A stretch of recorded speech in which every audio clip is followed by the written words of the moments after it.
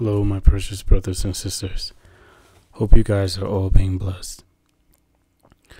I want to share with you all a teaching the Lord gave me a few weeks back, and it was about fasting. Now, we know from a Christian perspective, fasting is nothing if it is not coupled with prayer. And we know prayer without fasting has no power at all. You're just beating against a brick wall, right? But for those of you who don't know, what exactly is fasting? Let's get to the basics.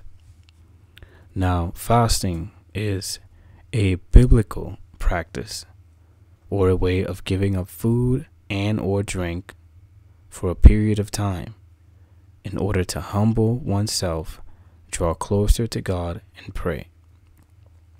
Now, that's a biblical perspective, right? But fasting, in and of itself, is just basically the absence of food and water, food and or water, and for religious purposes or health purposes or even ritualistic purposes, right? Now, many of us have very difficult situations in our lives that just seem to be impossible to overcome, whether it be certain habitual sins or seeking God for guidance on something you need to do and you're not getting an answer, or it seems like the heavens are closed, right? We've all been there before.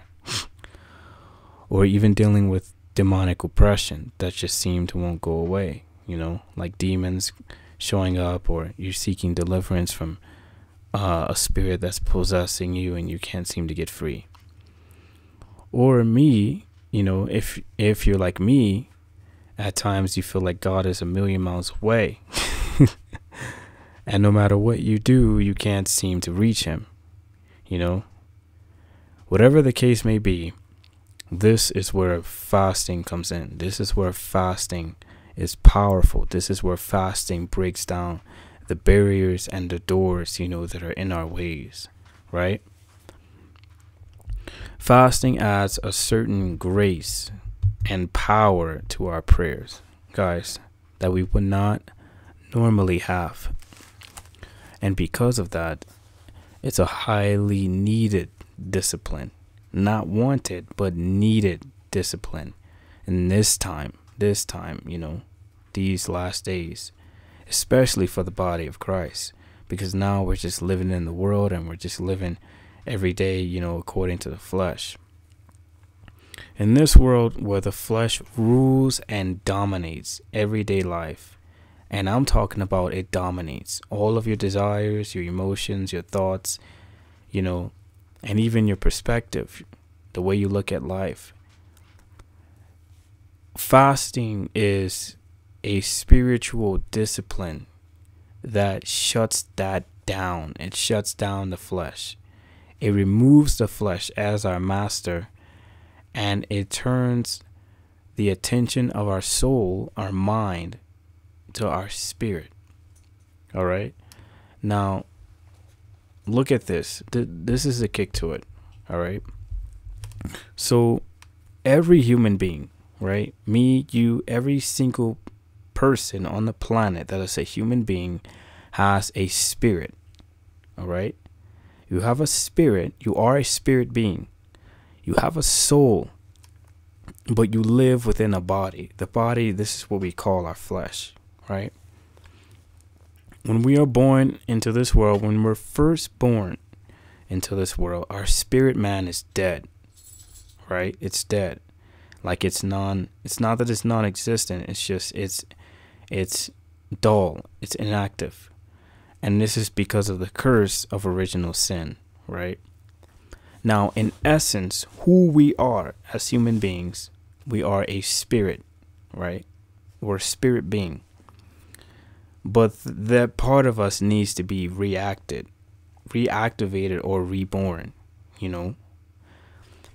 That is why the Lord Jesus said in the Gospel of St. John, you must be born again. You must be born of water and the Spirit. You must be born of the Spirit, right? In other words, your spirit man has to be revived. So when a person comes to believe in Jesus, right, they accept Jesus Christ as their Lord and their Savior by faith in him, right? And they have their sins forgiven. They repent of their sins, to ask the Lord to forgive them of their sins. And also they are baptized. You know, you have to be baptized because the Lord says you have to be born of water and the Spirit. That part of them, that spirit man, is revived, is brought back to life. It's brought back to life, right?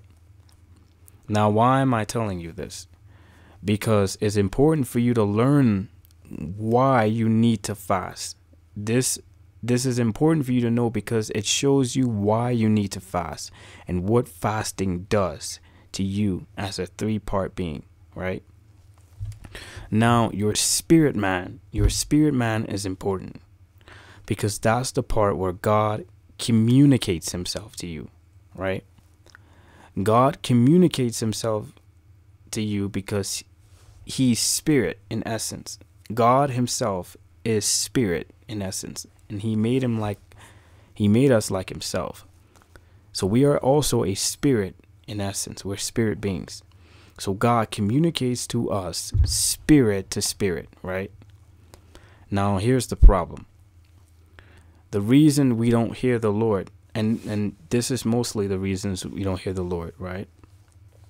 Now, we must learn to train our soul to submit to the Spirit, to hear our spirit inside of us, right? And one of the ways we do that is through fasting and prayer. When you fast, you turn your soul away from the body, and you put the soul and you turn it to the spirit, your spirit man, the part of you where God communicates himself to you. Now, you can't just receive spirit to spirit, right? Because we're in the body. But what happens is God speaks to your spirit and your spirit communicates it to your soul. But because your soul is dull to the spirit, you cannot hear the voice of the Lord, right? So this is why fasting and prayer is so important. It's because it turns the soul to the spirit. Now you can hear the Lord better. You can receive visions and dreams, right?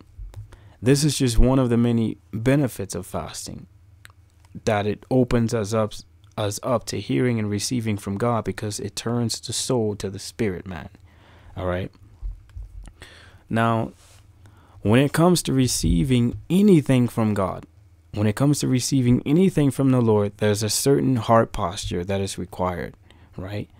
And that is humility. The great thing about fasting is that it humbles the soul before God. It humbles your soul, your mind. Whenever there's major pride involved, God will not communicate himself to a person who has pride within them, right? Or let's say God is about to send judgment on a land due to sin. The best way to humble ourselves and get ourselves in alignment with God and correct our behavior is through fasting. All right. Now, in case you may not understand what I'm saying, let's look at some examples from the scriptures. So let's check out Psalm 35. And this is verses 11 through 13, right? So David is crying out to God, and he's saying, God, people are repaying me evil for all the good I've done. You know, basically I've done all I can to do good for these people, and all they do is hate me and try to revile me, you know. So David says in his psalm, he says, fierce witnesses rise up. They ask me things that I do not know. They reward me evil for good, to the sorrow of my soul. But as for me, when they were sick, my clothing was sackcloth. David says, I humbled my soul with fasting. So David humbled himself before the Lord to intercede for his people, right? So how David humbled his soul was that he afflicted it with fasting, to humble himself before God so that his heart posture before the Lord would be right and correct, right? If you still don't understand, let's take a look at another example. So Ahab has just been judged by the Lord. The Lord has sent the prophet Elijah to come and to tell Elijah that he's going to chastise him because of his wickedness and his pride, especially all the things he did with Jezebel. All right. So after the Lord had just finished pronouncing judgment on Ahab through Elijah, the prophet, it says, when Ahab heard these words, he tore his clothes, put on sackcloth, and fasted. He lay in sackcloth and went about mourning. It says, this is 1 Kings chapter 21, verses 27 through 29. And this is verse 28. It says, then the word of the Lord came to Elijah the Tishbite. And God says, have you noticed how Ahab has humbled himself before me? Because he has humbled himself, I will not bring this disaster in his day. I will bring it on his house in the days of his son. Why did God do that? Because God always fulfills his word. When he says he brings judgment on those who hate his covenant down to the third generation, punishing the sons for the iniquity of the fathers. That's why the Lord says, I will not bring the calamity in his day, but in the day of his son. But he says, because Ahab humbled himself, because he fasted, I won't bring the calamity. Now, when we humble ourselves, the Lord always responds in mercy and compassion. Because the Lord always resists pride. He hates pride. Ever since the sin of Lucifer, God always opposes those who are proud. But he lifts up the favor. He lifts up in favor and grace those who are humble. That's why the Blessed Mother in her Magnificat says, he has scattered the proud in the imagination of their hearts. He has lifted up the lowly, right? So the way to obtain favors from the Lord and growing more deeply in the things of the Spirit is through fasting and prayer, right? Because it humbles us before God. And so God can communicate himself to us, right? Now, humbling us also leads to repentance, right? Because with humility comes repentance. So fasting also helps us with repentance, right? So if we are to have any relationship with God, there must be repentance. You cannot have a relationship with the Lord if you do not repent. I don't care what preacher teaches you, whatever doctrine that you can still be right with God. You cannot be right with God. You cannot have a relationship with him without repentance. When the Lord came after his 40 days of fasting and praying, after he had just been baptized, the first words he says was repent. If the Lord Jesus himself says repent, that means repentance is key to if we are to have any relationship with the Lord. So as a great example of how fasting can lead to repentance, I'm always reminded of the story of Jonah and Nineveh in the Bible. So the Lord told Jonah, go to Nineveh and preach against it, the message that I'll tell you, right? Jonah went and preached the message, and he said, in 40 days, Nineveh will be overthrown. Now it says the people believed God. They believed the message that God sent through his prophet Jonah. And so all the people proclaimed a fast, and everybody put on sackcloth, and they cried out to God. Even the king himself, he said, when the king heard it, when it got to his ears, he issued a decree that no man or even the animals is to eat or drink anything. Let them all lay in sackcloth and cry loudly to God and beg him for mercy, right? Now, this is what catches me. It says that when God saw by their actions that they turned from their evil way, he repented of the disaster he threatened to do to them. He did not carry it out. Now, it says God saw by their actions that they turned, right? Now, I can guarantee you that one of those actions was fasting with their prayers, as well as their turning away from the violence. right? Because fasting is a way of showing God, Lord, I am truly sorry for this sin. I do not intend to repeat it. And I'm humbling my soul before you to show God that I am truly repentant of that. It's an action to show the Lord, hey, Lord, I am sorry. I am sincerely repenting of this sin. I want nothing to do with it anymore. Right? And in another example where the Lord calls his people to repentance through fasting is in the prophet Joel, right? Now, in the book of the prophet Joel, there's calamity that is prophesied over the land. And so Joel tells all the ministers and the priests, weep and wail at the altar and call an assembly, gather the assembly and consecrate a fast to the Lord as a sign of repentance. Then in chapter 2, he prophesies. The Lord speaks and says, now therefore, this is Joel 2, verses 12 through 14. It says, now therefore, says the Lord God, turn to me with all your heart, with fasting, with weeping, and with mourning. So rend your heart and not your garments. Return to the Lord your God, for he is gracious and merciful, slow to anger, and of great kindness, and he relents from doing harm. So here, the Lord calls the people of Israel to turn their hearts back to him, to turn to him with fasting and with weeping and mourning as a sign of their repentance, and a plea to not bring the calamity upon them that he said he would do, right? So whenever they wanted to avert the anger of God or the judgment of God, they humbled themselves and repented in prayer and fasting, right? Now, another thing fasting does is it also not only puts us in a place of humility and helps us with repentance, but it brings us back in communion with God, right? And helps us find the Lord, even when the Lord seems quiet or just distant, or if it seems he's, left us in complete desolation. Now, the Lord hints at this in the Gospel of Matthew, but I didn't really catch it until one day when I read it. I'm saying, so it's like when the Lord isn't there or when you can't feel him, that's the time of fasting and praying.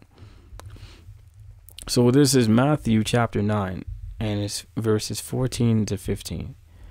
It says, then the disciples of John came to Jesus, saying, why do we and the Pharisees fast often, but your disciples do not fast? And Jesus said to them, can a wedding guest fast while the bridegroom is with them? In another translation, it says, can a wedding guest mourn while the bridegroom is with him? Because fasting is also a way of mourning as well. That's why it says, turn to me with fasting, weeping, and mourning, because fasting also is a way of mourning. And the Lord says, blessed are those who mourn, for they shall be comforted. But it says, can a wedding guest fast or mourn while the bridegroom is with them? But the days will come when the bridegroom is taken away from them. Did you catch that? And in those days, they will fast. So what is the Lord teaching us here? The disciples have Jesus with them, right? He's physically present with them. They have his love, his comfort, his friendship. Therefore, they do not need to fast. Why do they need to fast if they have the Lord right there with them? But then he says, the days will come when his presence will be taken away from them, and they will need his guidance. And then they shall fast. Now, the Lord expects us to implement fasting as a regular part of our walk with him. It is one of the three main acts of righteousness, which is prayer, almsgiving, and fasting, right? The Lord taught us the three main acts of righteousness: prayer, almsgiving, and fasting, right? He didn't say if you fast. He said when you fast, meaning he expects us to fast. Fasting is powerful because it also liberates us from demonic forces and oppression. Have you ever found yourself struggling to receive deliverance or rid a certain sin out of your life that you're struggling with? for example, if you know that you have a problem with lust, right? If you know you have a problem with lust and you cannot seem to get that out of your life, then you need to go and in prayer and fasting, asking the Lord to rid you of that, because what that's going to do is going to put down the flesh. Therefore, the urge to give in to those temptations, it will be less and less and less until the Lord gives you the grace to overcome it. If Jesus himself had to fast to overcome, what makes us think we don't have to fast? Because certain demons only come out through prayer and fasting, right? So I hope this video blesses you guys and gives you more of a desire to also draw closer to God and seek him through prayer and fasting. The Lord always rewards those who diligently seek him, right? And the Lord has a message for us on fasting as well, which I'm going to share with you guys in the next message. All right. God bless you all and take care. The Lord be with you.